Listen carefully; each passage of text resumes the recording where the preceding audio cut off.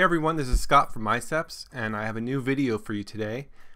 Today I want to show you a little trick that I learned on how to separate gradients.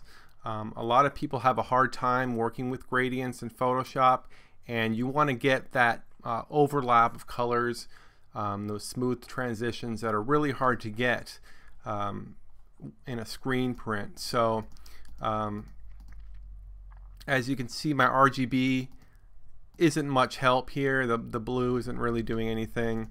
The green has kind of a hard edge here. The red looks pretty smooth, but it still could use some work. So basically I'm just going to walk you through the process that I always do when I separate gradients. I've got my gradient here on a layer, and then I've got these other black layers. So what I'm going to do is I'm going to load my first layer here, make a mask out of it. This will be my black.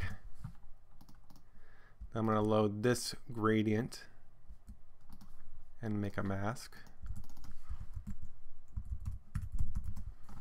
Okay, and then I'm going to load my black outline. Okay, and then I'm going to flatten it and save as Seps.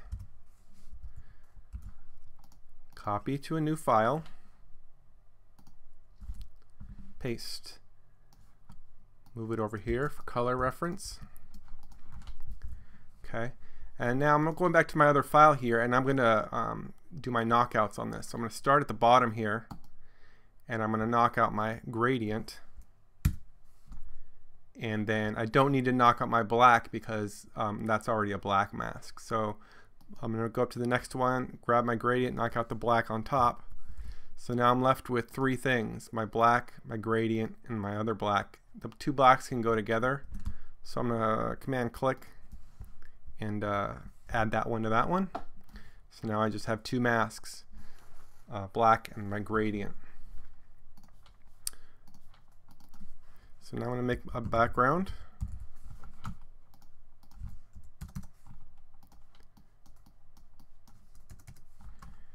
And red. I'm going to click my eyedropper here. Let's make that a white channel. Yellow. Okay. Let's go 2 on that.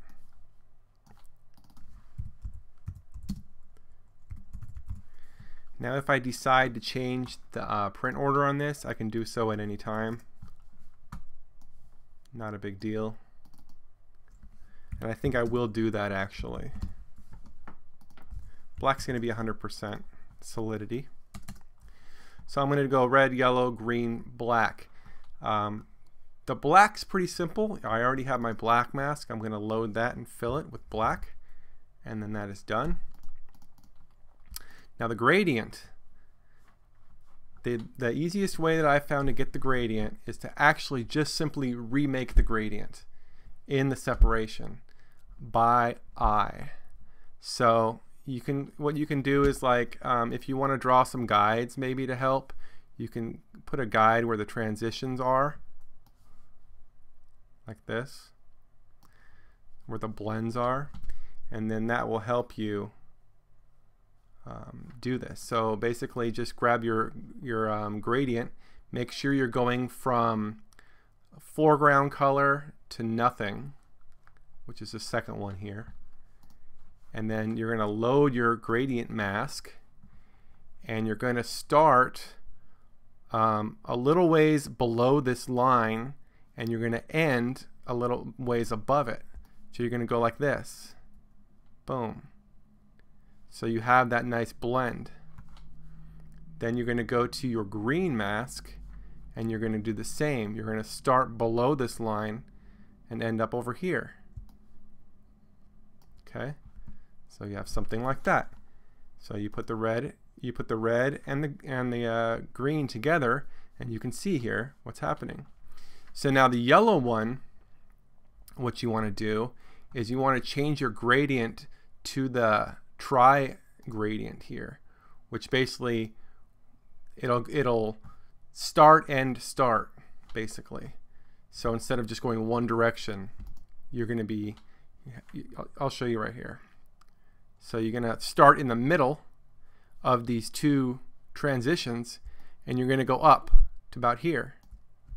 So now you have that blend going into the green and into the red also. So see, it actually gradates both ways for that middle one. So then you can kind of see if that matches close enough, and if not, you can just redo the ones that you don't like. But if I clear these guides here, this looks pretty close to this, and it's going to print just great because you have those overlaps of color. See, both colors go up to here, and then it leaves a little space in the middle for the pure yellow, and then all the rest of this is like blending yellows. So you can move this around depending on how you want it.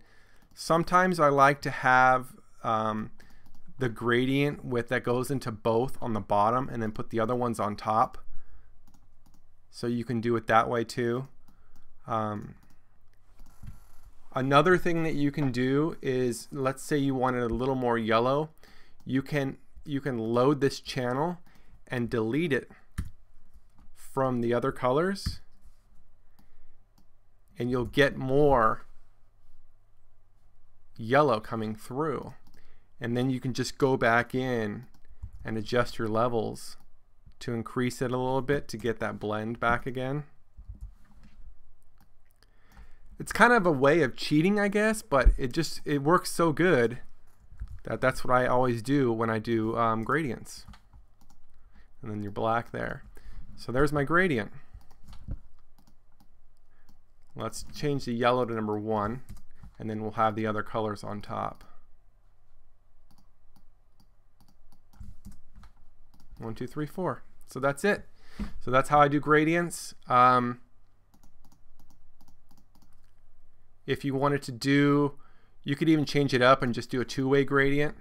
So if you wanted to delete this and just have, you just wanted to have a red and yellow, you would just put a line in the middle. Let's get a better line here.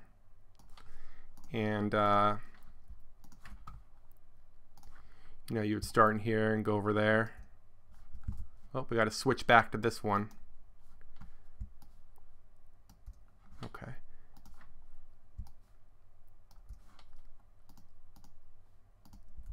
See, and then you have the one-way gradient. So you can switch these around to see which one works best, and then if you want to knock them out of each other, you can, and then adjust levels to get that blend better, and you'll have a perfect transition. So yeah, that's gradients, and I just wanted to share that with you. If you like this video, please give a like and a subscribe, and we'll catch you on the next video. Thanks.